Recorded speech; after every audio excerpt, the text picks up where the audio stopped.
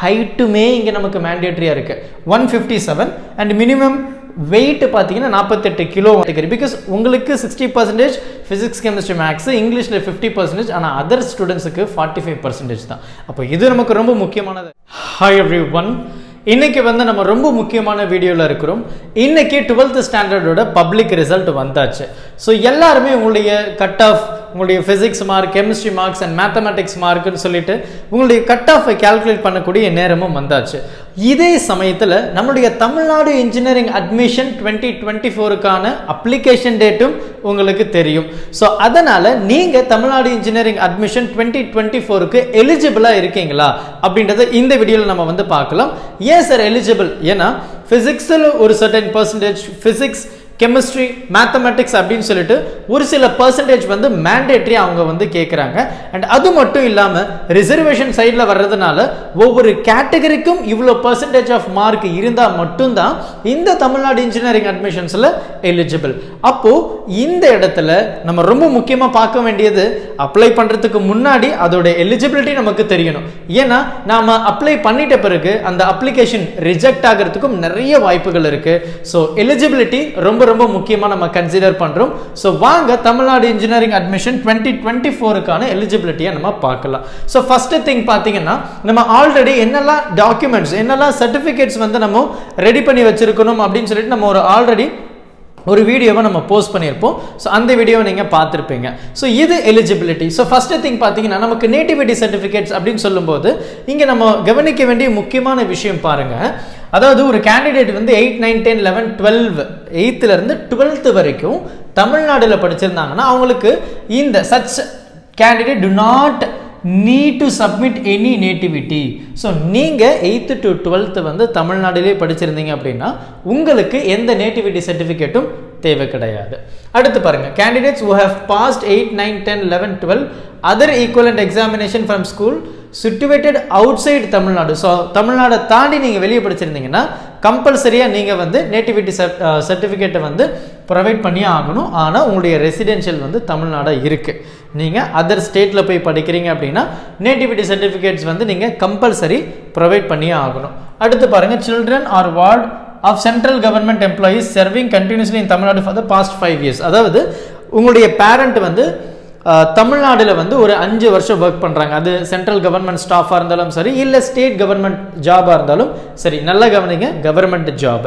So இந்த இடத்துல உங்களுடைய பேரண்ட் வந்து தமிழ்நாடுல ஒர்க் பண்ணுறாங்க, ஆனால் நீங்கள் அதர் ஸ்டேட்டில் படிக்கிறீங்க அப்படின்னா நீங்களும் இதுக்கு வந்து எலிஜிபிள் அப்படின்னு சொல்கிறாங்க. அடுத்து பாருங்க, children of people employed in the public sector or government sector அதாவது continuous for the 5 years. So ரெண்டு ஒரே கேஸ் தான். ஸோ இதில் பார்த்தீங்க அப்படின்னா நம்ம வந்து இந்த இடத்துல அந்த சர்டிஃபிகேட்ஸையும் கம்பல்சரி ப்ரொவைட் பண்ணி ஆகணும். அதுக்கப்புறம் பாருங்கள், children of all India service Tamil Nadu கேட்ரி officers proof of employment. So ID card வந்து நமக்கு கேட்குறாங்க. அடுத்து ஸ்ரீலங்கன் தமிழ் ரெஃப்யூஜி. ஸோ நீங்கள் ஸ்ரீலங்காவிலேருந்து தமிழ்நாடுக்கு வந்திருக்கீங்க அப்படின்னா நீங்கள் வந்து ஸ்ரீலங்கன் ரெஃப்யூஜி அப்படின்ற சர்டிஃபிகேட்ஸ் வந்து மேண்டேட்டரியாக நீங்கள் வந்து ப்ரொவைட் பண்ணியே ஆகணும். சரி, இதெல்லாம் ஒரு பக்கம் இருக்கட்டும்.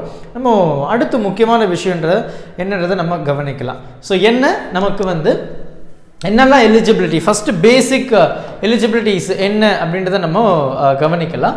So first thing, qualifying exam வந்து ஆப்வியஸ்லி நீங்கள் வந்து 10th, 11th, 12th வந்து முடிச்சிருக்கணும். நீங்கள் வந்து ஒகேஷ்னல் ஸ்ட்ரீமாக இருந்தாலும் சரி, அகடமிக் சைடு வந்தாலும் சரி, நீங்கள் ஃபஸ்ட்டு குவாலிஃபிகேஷன் நீங்கள் 12th முடிச்சிருக்கணும். அடுத்து மேண்டேட்ரிய சப்ஜெக்ட்ஸ் வந்து பார்த்தீங்கன்னா ஃபிசிக்ஸ், கெமிஸ்ட்ரி, மேத்தமெட்டிக்ஸ். ஸோ இந்த சப்ஜெக்ட் வந்து நம்ம கம்பல்சரி படிச்சிருக்கணும் 12th. ஏன்னா கட் ஆஃபே அதை பேஸ் பண்ணி தானே நம்ம கால்குலேட் பண்ணுறோம். ஸோ உங்களுடைய கட் ஆஃப் என்ன அப்படின்றத இந்த வீடியோக்குள்ள மறக்காம சொல்லிடுங்க.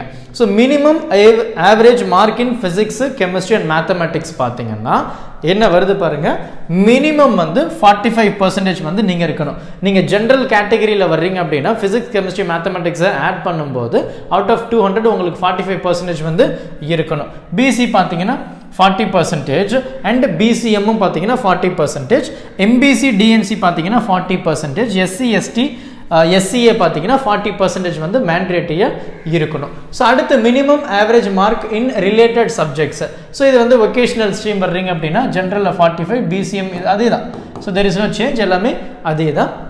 வொகேஷனல் ஸ்ட்ரீமில் வர்றீங்க, ஆனால் தமிழ்நாடு இன்ஜினியரிங் அட்மிஷன்ஸ் வந்து அப்ளை பண்ண போகிறீங்க அப்படின்னா உங்களுக்கு எதெல்லாம் applicable பார்த்தீங்கன்னா mechanical, automobile, electronic, civil, automobile and textile engineering. So இந்த ஃபீல்டு தான் உங்களுக்கு வந்து எலிஜிபிள் அப்படின்றது இந்த இடத்துல நம்ம பதிவு பண்ணுறோம். So candidates have produce original great certificate to prove there score. So அதை வந்து நம்ம ஒரிஜினல் சர்டிஃபிகேட்ஸ் வந்து நம்ம மேண்டேட்டரியாக கொடுக்கணும் அப்படின்றத இங்கே சொல்கிறாங்க.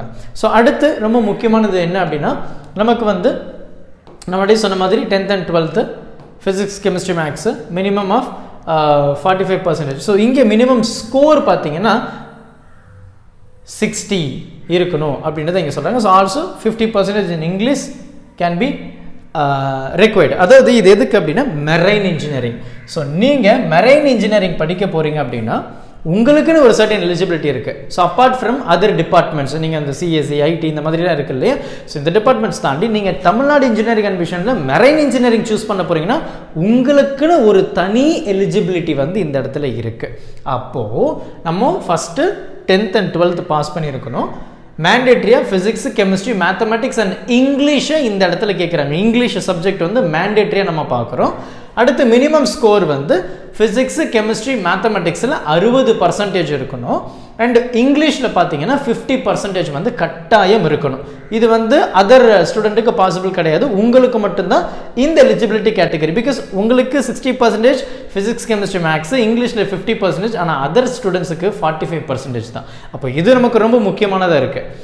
அடுத்து பாருங்கள், அடிஷ்னல் ரெக்குயர்மெண்ட் என்ன, உங்களுடைய ஏஜ் லிமிட் மேக்ஸிமம் 25 இயர்ஸ் இருக்கணும். உங்களுடைய மினிமம் ஹைட்டுமே இங்கே நமக்கு மேண்டேட்ரியாக இருக்குது 157. அண்ட் மினிமம் வெயிட் பார்த்தீங்கன்னா 48 கிலோ வந்து நீங்கள் இருக்கணும் மினிமம். கலர் விஷன் வந்து நார்மலாக இருக்கணும். ஸோ ஐ விஷன் வந்து நமக்கு நார்மலாக இருக்கணும். மெரைன் இன்ஜினியரிங்க்கு இது ரொம்ப ரொம்ப தேவைப்படுது. ஸோ இதுதான் நம்மளுடைய முக்கியமான எலிஜிபிலிட்டி. நம்ம தமிழ்நாடு இன்ஜினியரிங் அட்மிஷனை பற்றி பேச போகிறோம். ஸோ இந்த வீடியோ உங்களுடைய நண்பர்கள்கிட்ட மறக்காமல் ஷேர் பண்ணிவிடுங்க. அண்ட் டிஸ்கிரிப்ஷன் பாக்ஸ்லையும் கமெண்ட் செக்ஷன்லையும் பார்த்தீங்க அப்படின்னா நான் ஒரு கூகுள் ஃபார்மை கொடுத்துருக்கேன்.